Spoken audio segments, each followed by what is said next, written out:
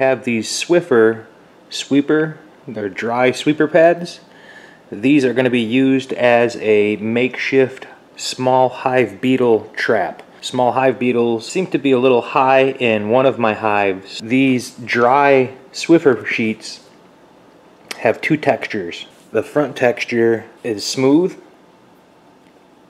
and when you unfold it, the other side is really fibrous. So the concept here for the small hive beetles is the bees will chase the little beetles around, and when a small hive beetle scurries across the fabric part of the Swiffer pad, they'll get stuck. Now, I have already become aware that bees can get stuck in this as well. So what I'm going to do is I'm going to take a sheet and I'm going to cut the strips. Maybe, what, 1 inch wide strips? And then that way I'll just lay a small strip across the top of the boxes. It don't matter if they're even, you know, this isn't rocket science or anything here. These are unscented Swiffer sheets, by the way. Next thing I'm going to do is, before we put these in the hive, we're going to give them a little extra texture. On the fabricy side, I'm going to use this little wire brush and very simply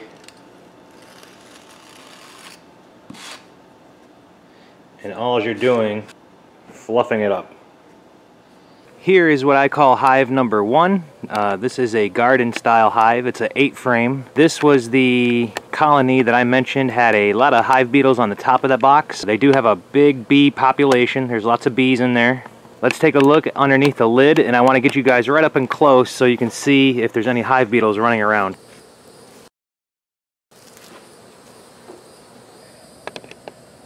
There's a handful of them, not a lot.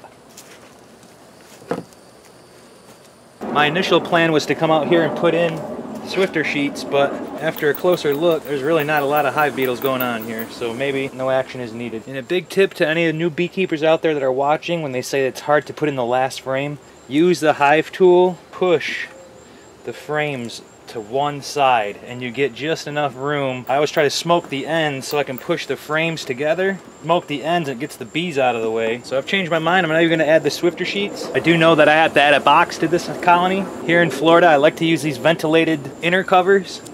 You see there's just enough of a gap opening here to let air flow through. How about for an experiment, we lay one across the top, just for an experiment. So I don't know if that's going to do anything. From time to time, beetles do crawl up at the top to get away from the bees. So we'll just see if they crawl up underneath there, and we'll see if I catch any bees in the process.